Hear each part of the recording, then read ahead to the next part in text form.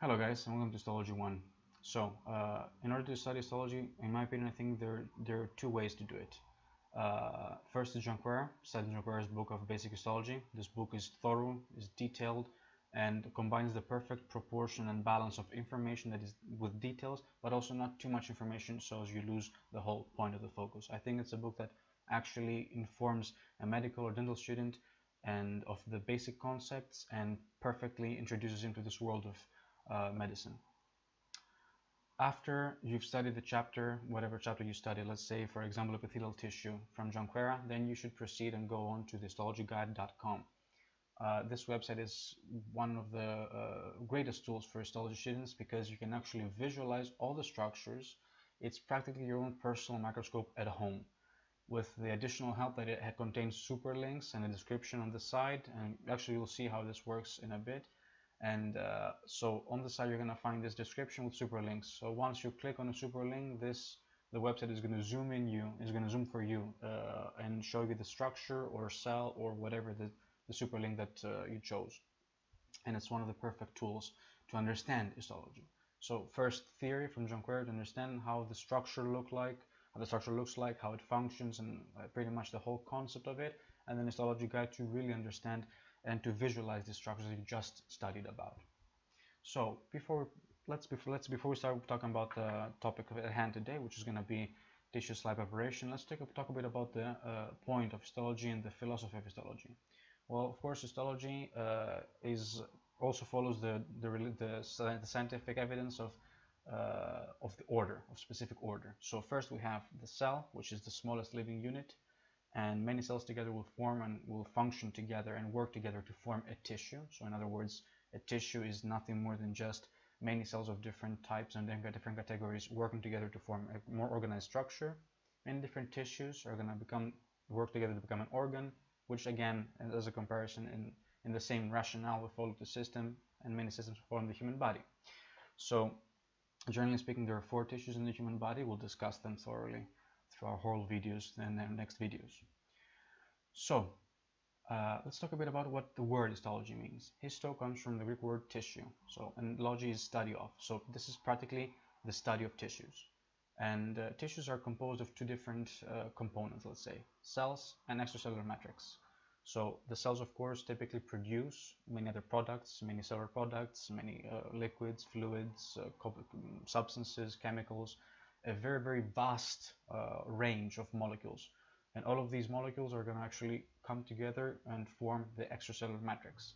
Of course, there are different proportions of cells to extracellular matrix and different tissues, but we'll discuss them in the videos, in the next videos. So, how do you study tissues? Well, of course, first of all, you need a tissue. You need a sample. So how do you get the sample? There are 2 ways to get the sample. The first step, actually, in the slide preparation, is to take a sample. So there are 2 options: living samples and dead samples. So dead samples, or this process of taking a sample from a dead organism, is called necropsy or autopsy, and from living is biopsy. So I'm pretty sure you're familiar with some of these methods. You already heard them from general knowledge. You've heard about, for example, endoscopic excision and endoscopic processes. For example, gastroscopies or colonoscopies. These are methods that we can actually obtain a small sample in gastroscopies, for example, from the stomach or the esophagus, and obtain a small sample, and then further on analyze it using the microscope. Of course, there's the needle biopsy. This is typically done for small tissues, and actually this is small volumes, let's say small volumes of tiny volumes of tissues. Then we have excision. Excision practically means to cut out a part of the human body, take it out, and then analyze in the microscope. And lastly, there's the curettage. For example, one very famous and popular method of curettage is the pap test. Of course, the pap test is scraping the cervical wall and obtaining a cellular, let's say cellular sample, which further on we'll analyze in the microscope. So let's move on. Let's understand. First of all, we have to take a tissue, okay? That's the first step. But let's take, for example, that we take a part of the skin. Okay, we want to visualize part of the skin in the microscope. After you've taken the samples, most of the human body actually is filled with bacteria, filled with other sources, filled with, let's say, foreign molecules and foreign substances. So the first thing we should do is to practically stop bacteria from destroying and practically metabolizing the tissue, because of course there's going to be no immune reaction. It's practically outside of the body, so there's no potential for it to maintain itself.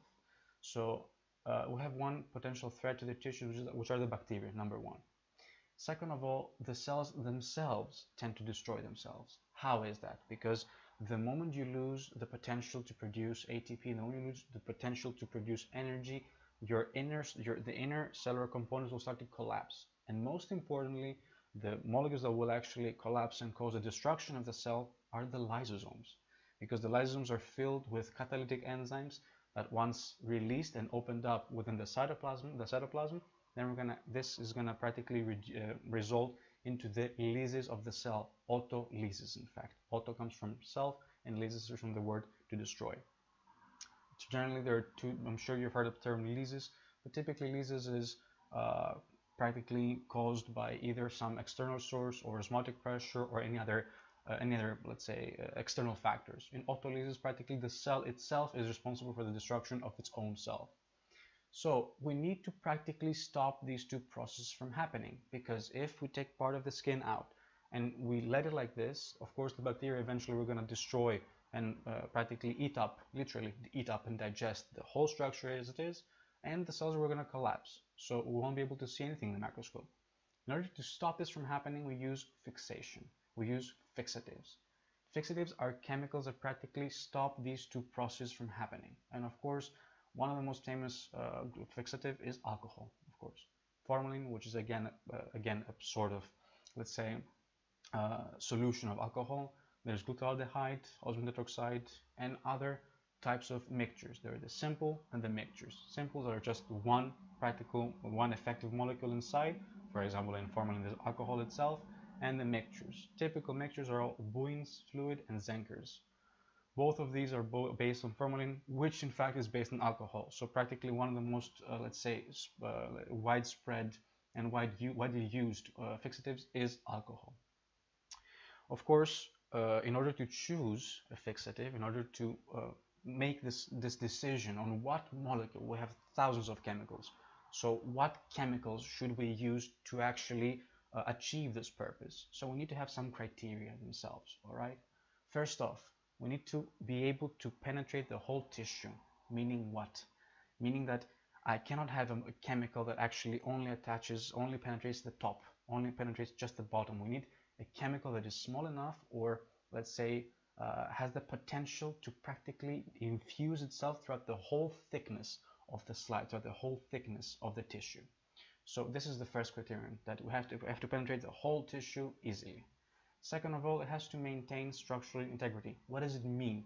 It means simply that I cannot have a chemical that is caustic or destructive enough that actually destroys the whole structure itself. So I need the chemical to be toxic for bacteria, to stop, of course, the lysosomes from disintegrating, but of course I needed to be able to maintain the structure of the cells so I can actually later visualize them in the microscope.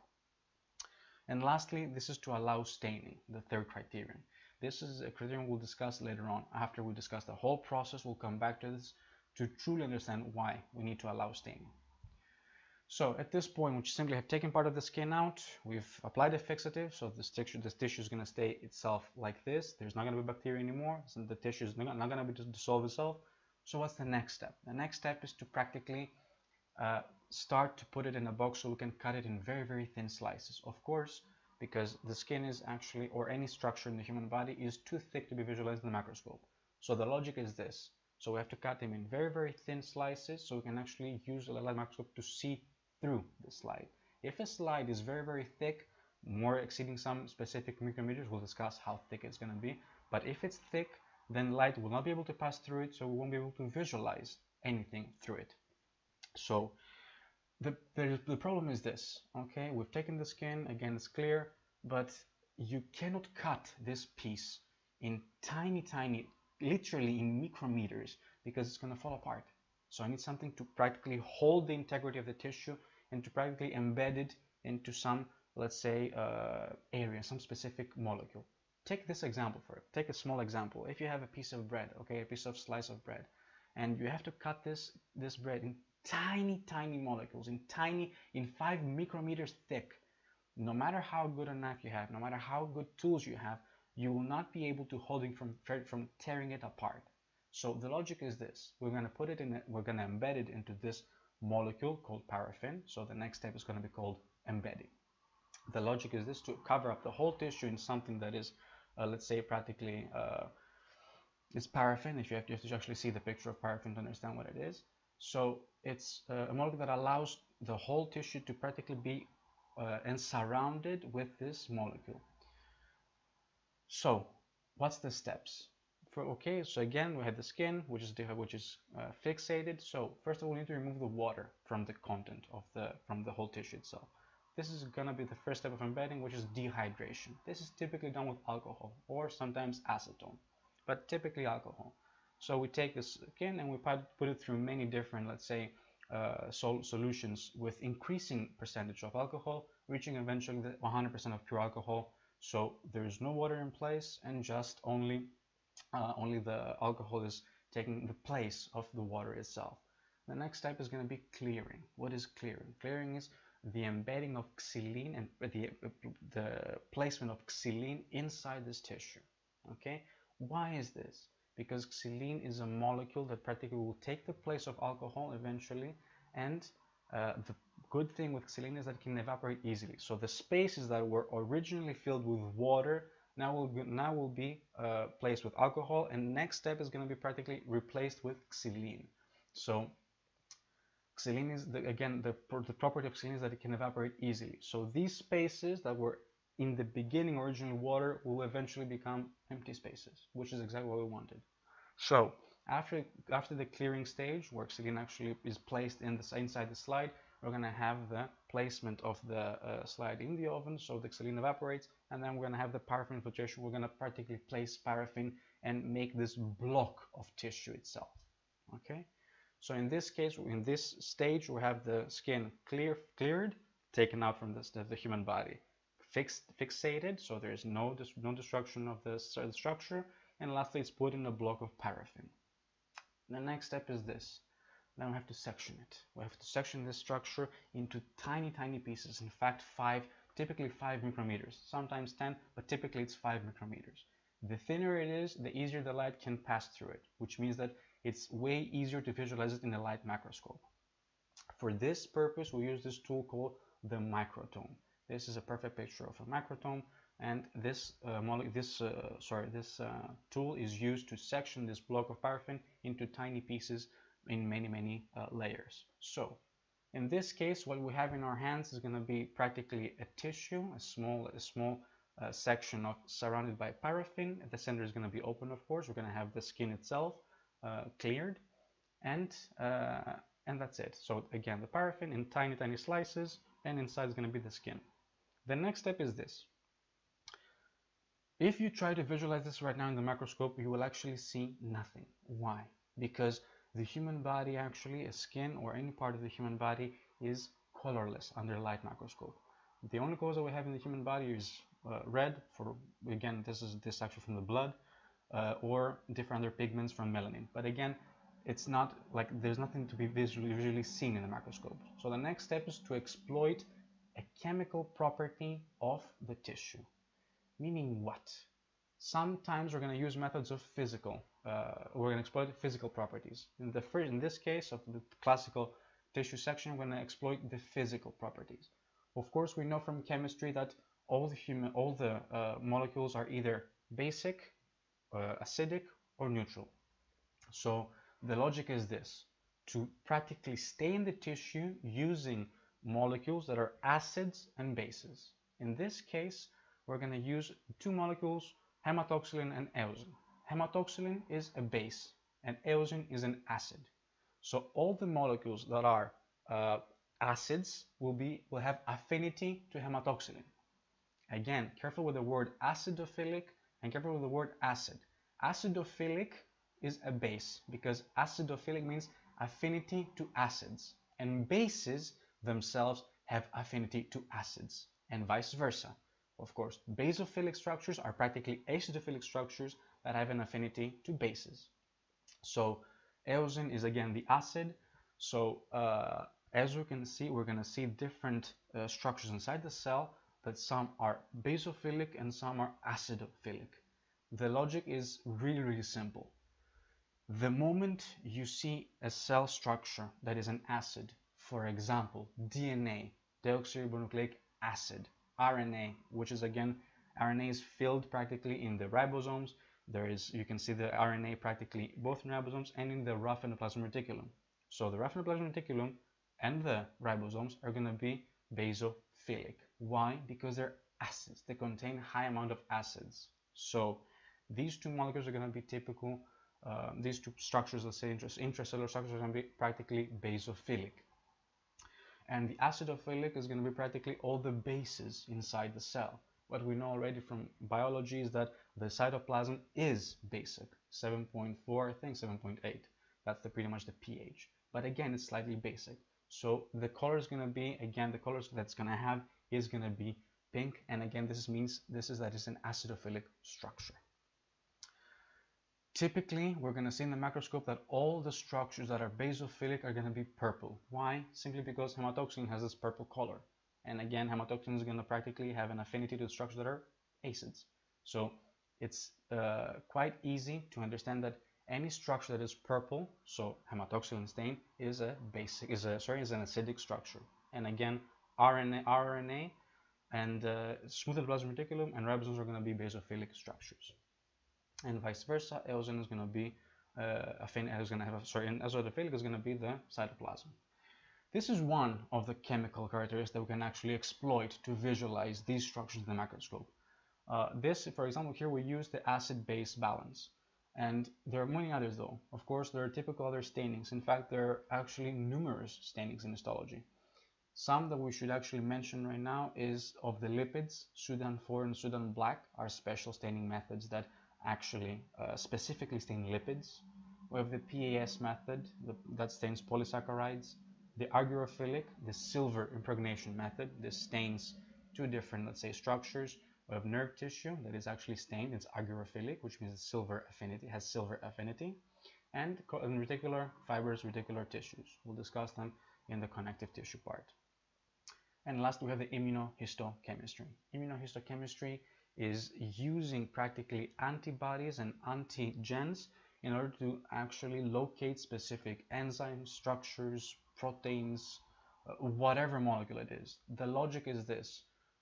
You typically take any molecule that you take, any foreign substance that you take from one organism to the other is going to be perceived as foreign. For example, I want to, let's say, visualize and focus on a protein in the human body. Let's say, I don't know, let's take hemoglobin, okay, for example.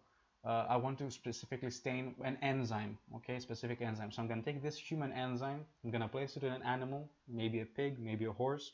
Then I'm going to practically extract the antibodies produced against this antigen, because again, this enzyme, the human enzyme, we perceived as an antigen to a foreign substance, to a foreign body. So again, this enzyme is going to be perceived as an antigen, and it's going to be antibody production through the immune reaction of the horse or pig or whatever animal we use in this case. Then we isolate the antibodies, we practically use the antibodies to inside the slide, and then we can then, depending on the different methodology, if it's direct or indirect, we can actually visualize these antibodies or antibody staining, let's say, methods based on the antibody. That's the logic, of course. There's way more detail into this, but that's not the point of our discussion here. So, as I said before, there are many different type of tissues, many different type of course, staining methods for each different tissues. Again, we'll just discuss some right now, and we can maybe visualize one or two. For example, this is the PAS method. This pink, vividly pink color, this is a PAS positive, a polysaccharidic positive molecule.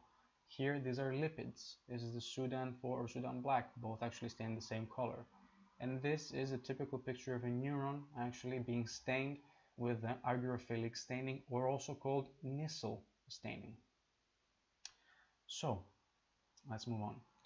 As I said before, this is pretty much the whole process of forming a section. Again, from the beginning, we can take part of the skin out, we fixate it to stop the bacteria and to prevent autolysis. Then we practically embed it into a paraffin block. Then we cut it in sectioning. There's the sectioning, we cut it in very thin pieces. Then it's the staining.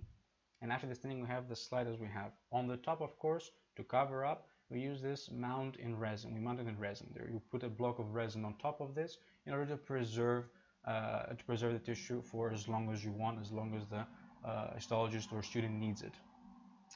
But all of this procedure actually exploits the chemical nature, exploits some chemical affinities. In our case, hematoxylin and eosin, also very commonly abbreviated as H and E.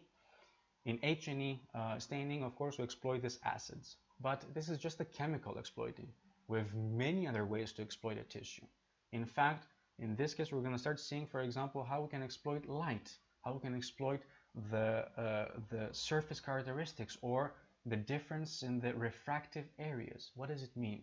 For example, let's take an example with the phase contrast microscopy. This microscope actually is the logic and the rationale of this microscope is that we exploit the refractive index of the objects based on the slide, which means what? We're simply going to take part of the skin out, and we're going to place this in the microscope, and then we're going to illuminate light on different angles maybe, or in different ways.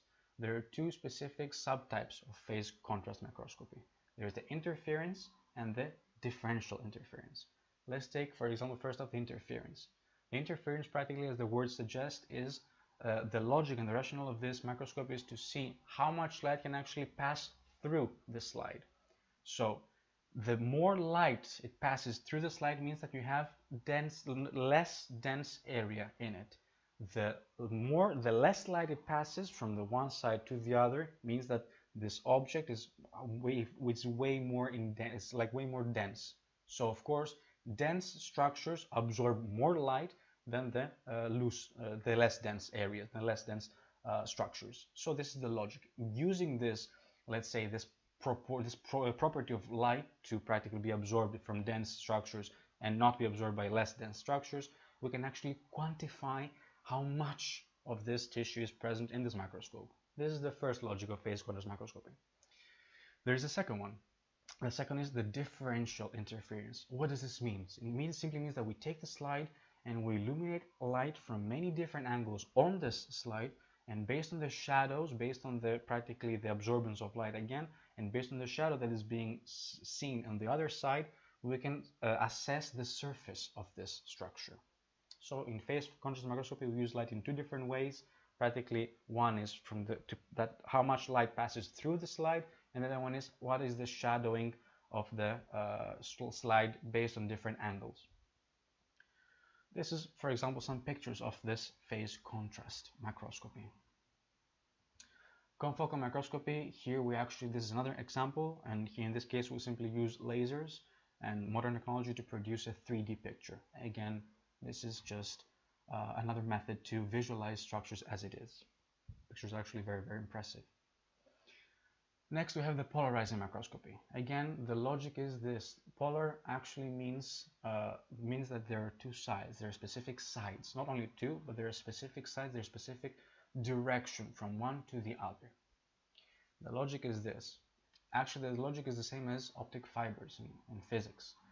If we have in optic fibers a tube that practically reflects light, and the same logic is of the objects that we use in polarized microscopy. Some molecules, either in nature, naturally or non-naturally, can actually reflect light within a specific structure. Typically, these structures are tubular. So, for example, collagen fibers are tubular structures that are elongated. Let's take an example, collagen.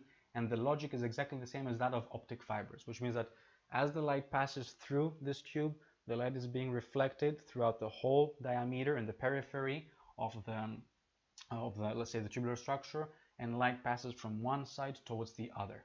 So exactly the same logic is exactly that characteristic is that we exploit in polarizing microscopy. Collagen fibers again are polarized, which means that they have a specific direction from one to the other. And once the light is properly illuminated in the direction of the fiber, then the light passes through and allows the light to be reflected throughout the whole tubule, and then we can visualize it microscopically in, for example, in the polarizing microscopy. Next up, we have the fluorescence microscopy. This is practically the microscopy that that exploits the fluorescence of some structures. We have naturally fluorescent structures and induced fluorescent structures. For example, we have in natural fluorescent molecules is going to be vitamin A, vitamin B2, and porphyrins. These are some molecules that porphyrin is actually a substance that you will see that is very, very important in erythrocytes further on. The point is this, that the logic of fluorescence is practically the proportion, the property of a tissue to absorb light, or property of any molecule actually, to absorb light and then emit it in a different wavelength. Of course, this different wavelength can actually be perceived through fluorescence microscopy. If you remember, a perfect example for anyone to understand is that if you remember these small stars, these dinosaur stars that actually used to absorb light and then illuminate this greenish yellowish light during the night, this is exactly the same logic. So, of course, first you illuminate light to this structure that is naturally fluorescent, it will absorb it and eventually will practically emit it again in a different wavelength. So, and this is what we actually visualize in the microscope. This logic is used in watches as well, in many things that we use in the night. But this is of course in the case of naturally fluorescent molecules. Of course, we have some molecules that will be that we're going to add dyes that will make them fluorescent. For example, the DNA itself is not fluorescent, but if we add acridin, this molecule of acridin, this will form a complex. This complex molecule, this complex structure that is fluorescent. So we can actually visualize DNA practically adding acridin and will emit a yellowish light. And the same with RNA. So in this case, we exploited the potential of fluorescence. Lastly, we have the electron microscopy. Practically, the logic of the electron microscopy is very similar to light microscopy. The logic of light microscopy is that practically light passes through this molecule and you can visualize what is in the end. Electrons, and of course light microscopy uses of course photons, which have this dual nature of waves and the dual nature of bodies, of spherical bodies. So in this case, the idea was this, that we can use practically electrons to pass from one side to the other. Again, the logic is the same, because in both cases we have small bodies passing from one structure to through the structures from one side to the other side. That's the same. But the advantage of this is that because electrons are so much smaller, we can have a much higher resolution. We talk about resolution very often in our society, but we don't actually, I don't know many people that actually understand what it means, resolution. Resolution by definition is the minimal distance when we can actually see two different items apart. For example, when we see a YouTube video that is in 360 pixels, you can actually see the squares. So the minimal distance that you can tell the two squares apart is low. So we can see then there's actually a big distance between the two different cubes, two different pixels, as we call them. The higher the resolution is, the smaller these cubes, the smaller these squares become, so the less is the minimal distance. So the resolution practically here in this structure is as a result of the use of electron microscopy is 0.1 nanometers. We care about this number for one reason, because we can actually see, in order to assess whether one structure is visualized through light microscopy or electron microscopy, we have to actually understand the difference in the size. For example, the resolution in the light microscopy, we'll discuss it in a bit, the light microscope resolution is 0.1 micrometers, and the resolution of the electron microscopy is 0.1 nanometers. So if I want to visualize a structure, okay, that is, let's say the cell membrane, which is 7 micrometers, I will not be able to use this I will not be able to visualize this structure in the light microscopy, but I will be able to visualize this in electron microscopy. So the number matters. So 0.1 nanometer is the resolution for the electron microscopy. We can magnify one structure that we can see up to 400,000 times. The number is insane. So even though this equipment is expensive sometimes to get, it actually provides details that we cannot see, not visualize and analyze through the light microscopy. So this is, for example, the result of one scanning electron microscopy image right here. As I was saying about light microscopy, the structure that actually allows us to see 0.1 to 0.2 micrometers. This actually allows us to magnify the structure up to typically 1,000 times. Sometimes there are some microscopes that have 1,500 times, but most light microscopes reach up to 1,000 times. So again, it's really important to understand the sizes.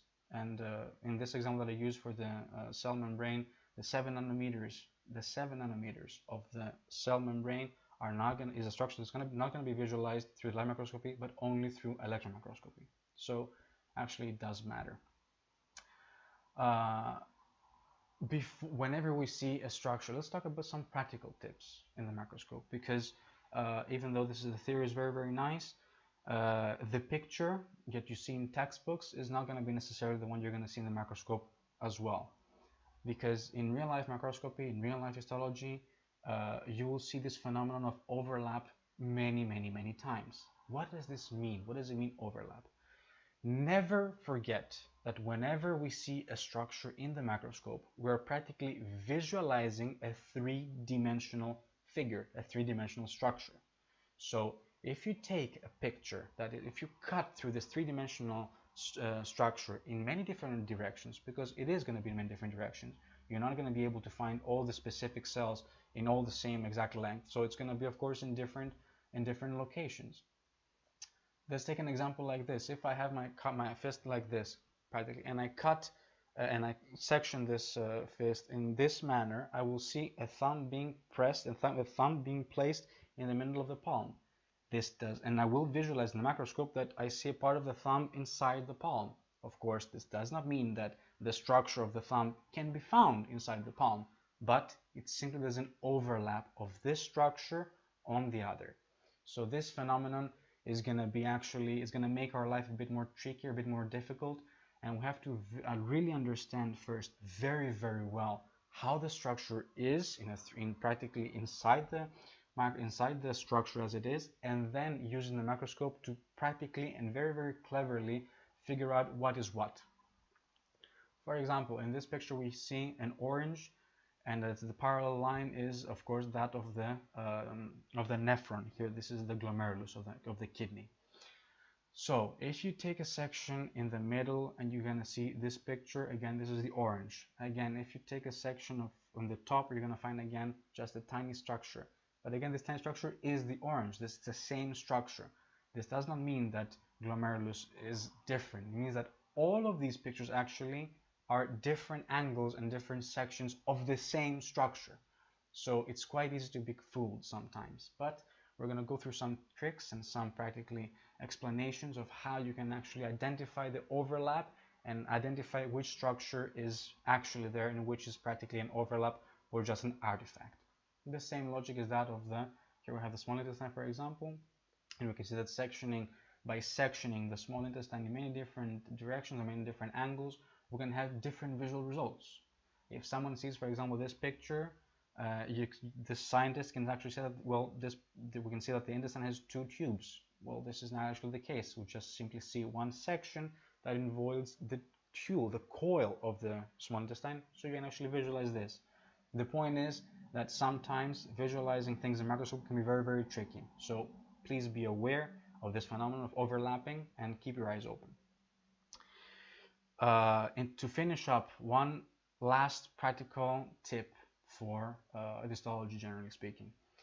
We're not going to go through cytology detailedly, of course. This is a topic that should be covered in biology, but we're going to go through the details practically and let's say, the results of using H&E, chromatography analysis and staining method, practically exploiting some cytology features.